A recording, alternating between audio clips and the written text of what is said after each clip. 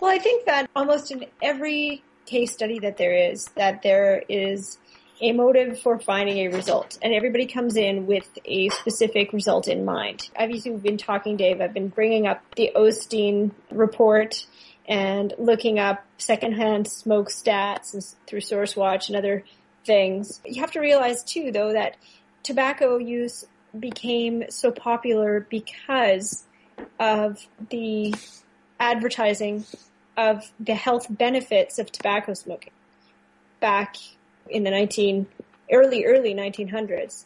And it continued on through to the 1950s before there were any great changes. People didn't have a choice for single-hand smoking, let alone second-hand smoking, because it was the popular choice of the time. And so if you ask somebody like my mother about her opinion on regular smoking and secondhand smoking and the addictiveness of the product and what she would think at the age of 71, who has tried to quit probably 2 or 3 dozen times and failed, and if she would want to have subjected her children to that in the womb, which can cause problems and et cetera, the secondhand smoking very potentially was the cause of the demise of her first child, who didn't survive, and her third child, who was a twin. One survived, one didn't. And that would be considered secondhand smoking because the fetus doesn't... I think that's a really horrible thing to try and put on somebody, especially since there's no evidence for it.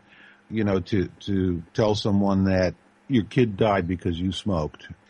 This, I think, is one of the most vile things that the anti-smokers do. They claim that sudden infant death syndrome, or as it's called in Britain, cot death, is caused by secondhand smoke, and it's disgusting that anybody would put something like that on a parent. Well, no, I'm not saying that they put that on a parent. I don't know if they've done studies on how much secondhand smoke a fetus receives, but it's within the body and they're shared systems, and so there's going to be a greater risk than, say, walking into your local pub and having the choice to leave. So I think that it goes a little bit beyond whether or not a judge can prove that their epidemiology was close or so far away from the truth. I think that there was a total shift in thinking when more of the facts came in about how regular smoking affected most people in North America and Europe and whoever did smoke. And I think that evidence is what led to the secondhand smoking change, because you're right, there was a shift in thinking and a shift in the propaganda from being pro-tobacco to being anti-tobacco, but that doesn't stop millions upon millions of people from smoking anywhere around the world.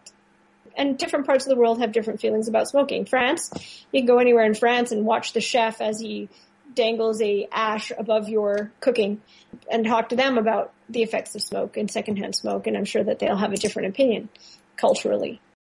They've banned smoking in a lot of cafes and things in France. This banning of smoke because of secondhand smoking has spread all over the world. And it's actually being recalled in some areas, too. Where's it being recalled? I think the last one I read about was in Germany, and I forget the other country. There was, so I think it might have been Ireland, where they decided to be lenient because there are so many bars whose only employees are the owner. I think that you also have to take into consideration that I think it's also appropriate places for bans, right? Like Corey was pointing out that in Manitoba, the very first ban of smoking was in an arena where a hockey player was in a hockey arena where a young boy had an anaphylactic reaction to the amount of cigarette smoke in the arena. But because there was so much of it, he had a severe asthma attack and died. What kind of parent takes an asthmatic kid into a smoky environment? But what kind of parent, when there's no choice? There's no choice to be in a non-smoking arena at that point because every arena is smoking. Therefore, your choice is to play hockey in that arena, which is smoky, and have that risk, or not play hockey. A good point is raised, and that is the responsibility of parents. Around the time that I discovered the Force's website, I began to email a lot of places that I believed to be a farce. There was the truth whatever they were calling themselves, where they were... Yeah, they're vile. Yeah, I mean, they parade themselves on TV in these commercials as if they're some kind of rebel, when there's nothing rebellious about, blowing on the trumpet of the empire that's telling you what you're supposed to do. And what they're telling you you're supposed to do is not smoke. And so this company gets a lot of young people, teenagers, people that look urban, to go in and harass the smoking companies. And I'm not sticking up for the big tobacco, of course. I'm simply trying to say what they're representing themselves as is kind of like that hillbilly comedian who tries to pretend that he's just a regular redneck, but he's a multi-millionaire. And, there's a lot of posing that goes on. And so I emailed them a couple different times, and I'm going to share one thing with you because my point is made about parenting. The initial email that I sent to them, why the half-truths? In an ideal society, I feel people would be given the actual facts. These facts would be offered from an authority that bases its research not on agendas, but on the desire for the whole truth. Why is the whole truth such a feared thing in this country? The truth about marijuana, let's say, is not that it is a bad thing, as every government-funded organization would have the less educated believe. It is an inanimate object. It doesn't do anything on its own. We always end up with the onus of responsibility, we as individuals. It is not a wholly good thing either, as many potheads would have the rest of their flock believe. Is objectivity a completely lost cause in our world? I speak about marijuana in this letter because it is a specific issue, and I wouldn't expect anyone to read the entire letter on what I have to say about the drug hypocrisy in America. But if it is of any interest to the person that reads this, I am very curious to hear what someone involved with the propaganda of the drug consciousness in America has to say about this topic. I can assure you that I have no agenda other than finding the truth, not only in this matter but in life. And if I were presented with a more evolved way of thinking, which meant that I had to alter my way of thinking currently, I would accept this change graciously. So they write back and they basically said, you don't need to write us about marijuana, we're only talking about tobacco here. So I write back and say, I was using it as an example, I'm sorry if that confused you. I was making a point about parenting. Now, we are responsible for our lives.